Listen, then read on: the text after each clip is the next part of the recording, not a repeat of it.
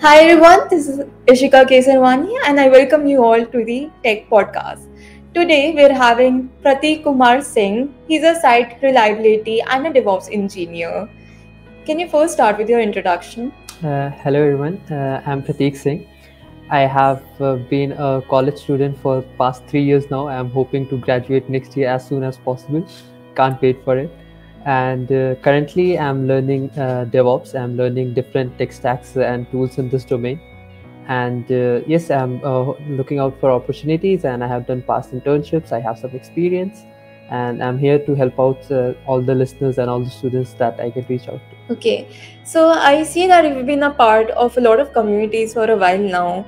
So, how did you get to know about such opportunities and what all things that you have learned through it? Okay, so Ishka, that I always feel this that a developer or a coder should not be alone, left alone. Although our job criteria is kind of that you can sit idly on some beach and do it from your laptop, but it should not be like that, because a community, the connection with people, there is a massive amount of passive learning that occurs.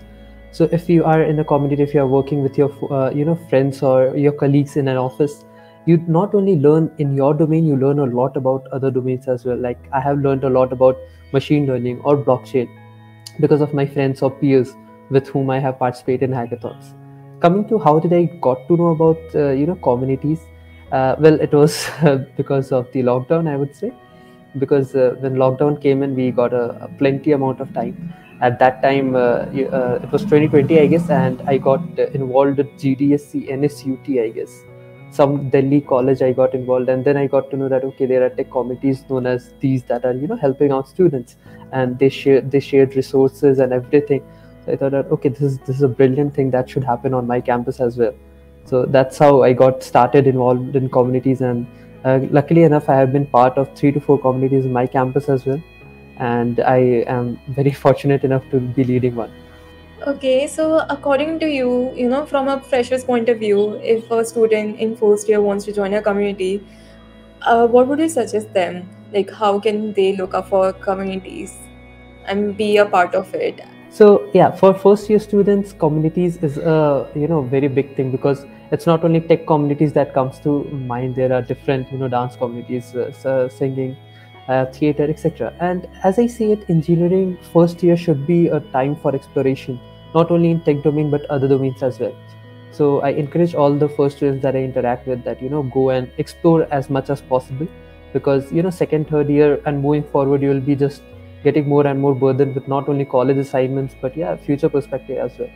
So first year you should try and explore as much as possible.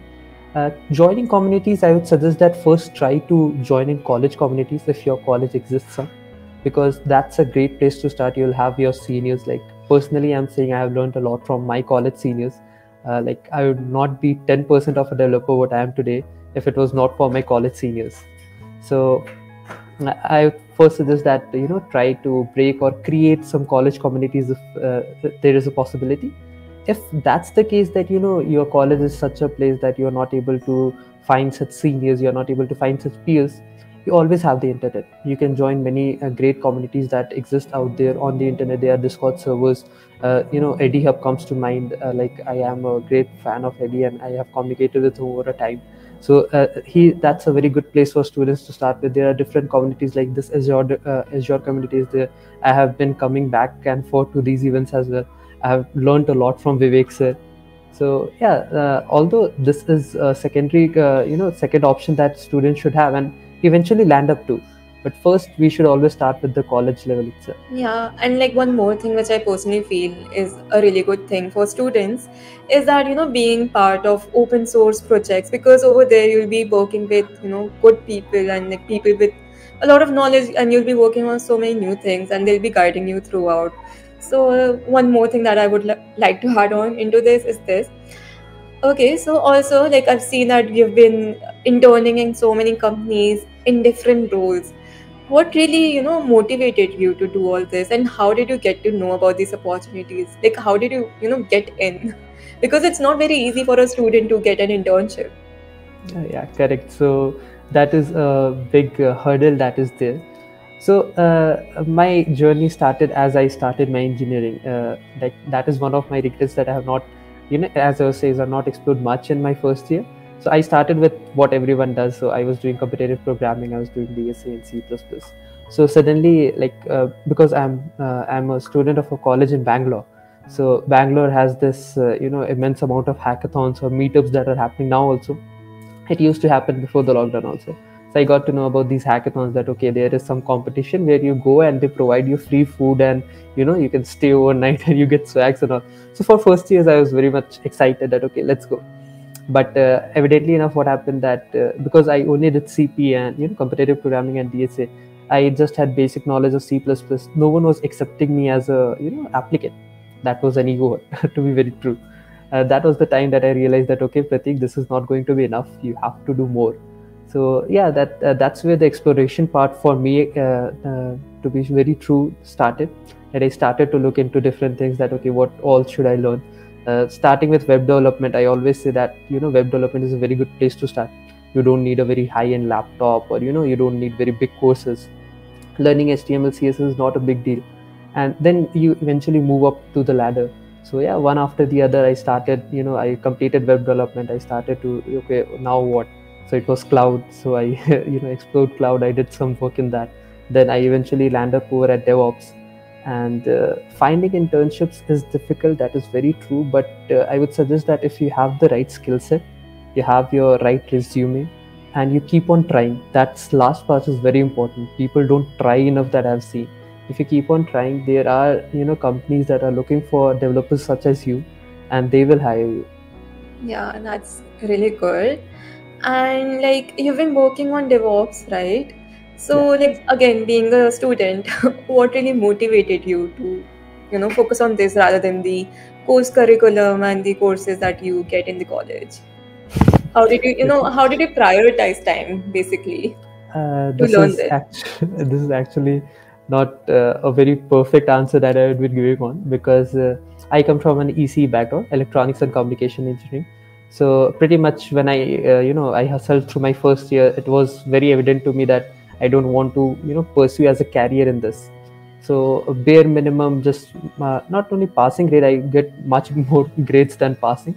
But that was a thing that I have prioritized my focus, that okay, this is not a thing that I have to focus on a daily basis. So that is reserved for the days that okay, exams are coming up, I'll study. Now coming to like how I got interested in DevOps and all, as I was telling that I started very early. So because I have done competitive programming, I know how much there is importance of an efficiency of a code. I knew that. Then I started web development over there. I got to know that how that code is important. Like not only efficient, it should actually be useful or not. Like even if I write a DP program and it's not compatible with the APIs, it's of no use.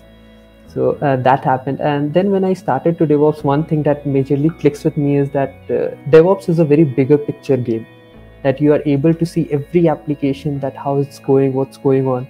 While I was working at my different my last internships, I got to know the exact figure, that how the company is working.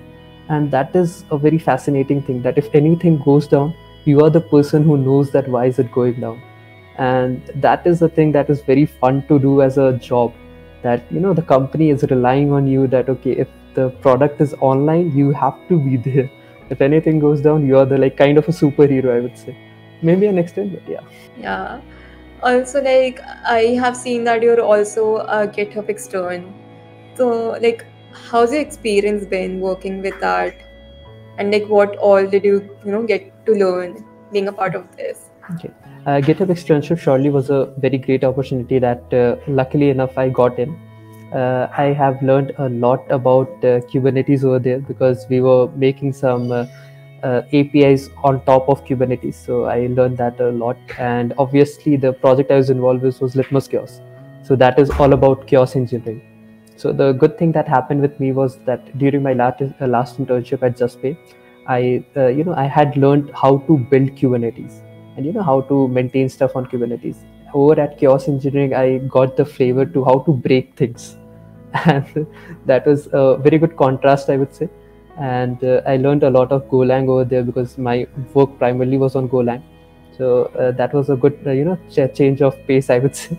And yeah, it was a very good experience overall. Yeah, like you've been working in so many technologies, right? So how do you manage it all? Like, how can you just pick up some technology and just learn it? Like, it Yeah. takes time. So how do you do it? How do you start with it? Yeah, correct. That is the thing. So, in engineering, I have seen as a whole, whether you are whatever kind of branch you are opting or whatever you're doing, engineering teaches one common skill to every one of us. That if there is a skill out there, even if I don't know, I don't care. I will go learn it and implement it. That confidence is built over in engineering, and if that is not happening with you, I believe that you're not doing engineering correctly. That even if I have to organize an event, I don't have any clue how to organize an event.